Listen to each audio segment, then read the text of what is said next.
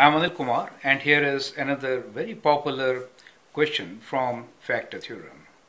This sometimes is seen as a bonus question in the test papers. I'm Anil Kumar. I'd like you to copy the question, try it out, and then look into my solution. We need to factor the expression abx cubed plus a minus 2b minus abx squared plus 2b minus a minus 2x plus 2. Let us write this as a function f of x equals to abx cubed plus a minus 2b minus abx squared plus 2b minus a minus 2x plus 2. Now to factor this, let's try factoring using the factors of 2, which are plus minus 1 and plus minus 2, right? So let's not get into complications of dividing them by a's and b's, but we can definitely try plus minus 1 and plus minus 2. So let us try the value 1 first. So what is f of 1? So if I write 1 for x, I get ab. Here if I write 1, I get plus, let me write down this, a minus 2b minus ab, and here we get plus 2b minus a minus 2, and we already have 2 here. Now let us see what do we get as a result. Now plus 2 minus 2 cancel out, and we have minus a and plus a that cancels out, plus 2b and plus 2b cancels out, and ab and ab cancels out, right? So basically we get f of 1 as 0. What does that mean? It means that x minus 1 is indeed factor of this expression, right? So what we can do now here is that we can do long division and find the other factor. We'll divide by x minus 1, and the term here is abx cubed plus a minus 2b minus ab x squared plus 2b minus a minus 2 x plus 2, right?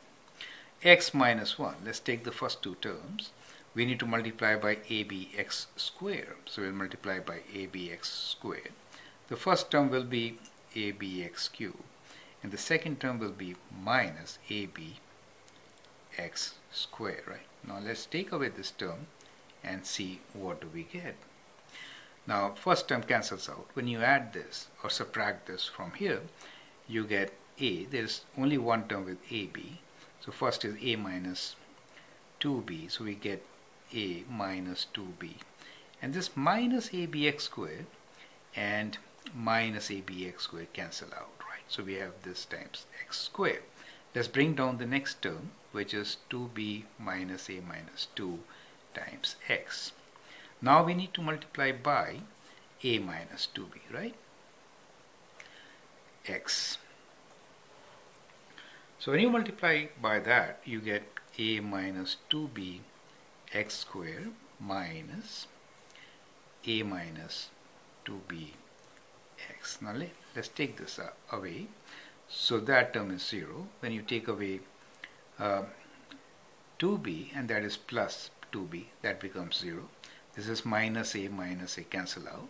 You are left with minus 2x, right? So we are left with minus 2x. Let's bring down plus 2 now. So when you bring down 2, you can now multiply by plus 2, minus 2, because this is minus. In that case, we get minus 2x plus 2, which is indeed 0 as expected, correct? So what we get here is factored form. So we could write f of x as x minus 1 times abx squared plus a minus 2b x minus 2, right? So that is what we get. Now let me write this as f of x equals 2. So we have already factored it as x minus 1 times. This is the quotient for us, which is abx squared plus a minus 2b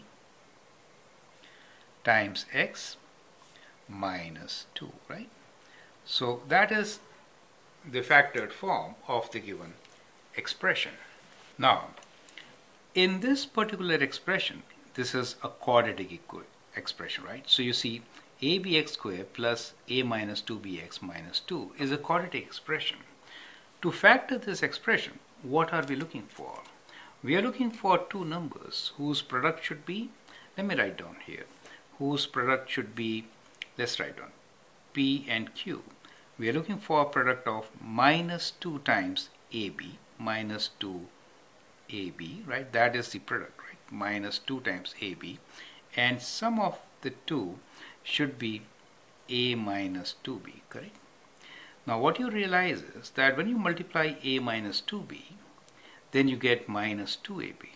Do you get the idea, right? So basically, the two p and q should be a and minus 2b, right?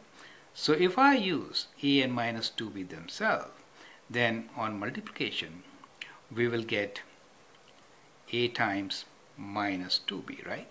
So when you multiply them, you get minus 2ab, and when you add them, you get a minus 2b, correct?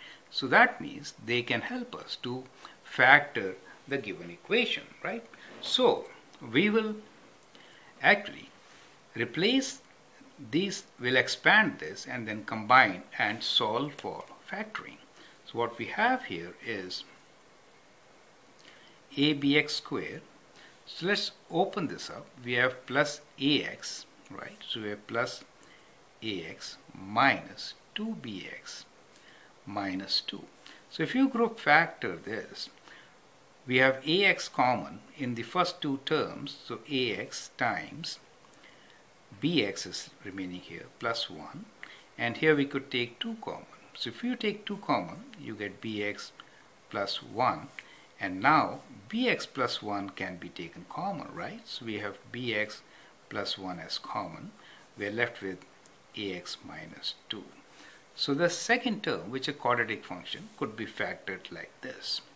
Now using this factoring, we could now write our answer, and we can write the function f of x as equals to x minus 1 times bx plus 1 times ax minus 2. And that is how we can fully factor the given expression. I hope you find it interesting. I'd like you to go through this video once and then understand how we really factored the given expression. I'm Anil Kumar. You can subscribe to my videos and learn a lot. Thank you and all the best.